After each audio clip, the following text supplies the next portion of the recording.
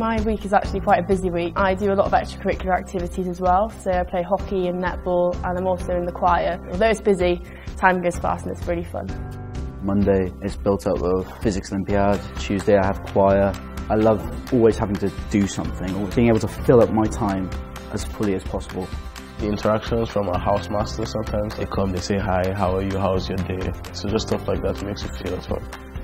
I know if I've got anything worrying me, I can go and see either my tutor, my house mistress, my friends. It was changing, and kind of the teachers adapt to the ways that you learn, not necessarily you have to adapt to the way they teach. I think boarding definitely helps with having friendships in different year groups, and that's really nice. The friends and the girls that I live with, they are like a second family. I mean, I'll be friends with people in my house for the rest of my life, there's no doubt about that.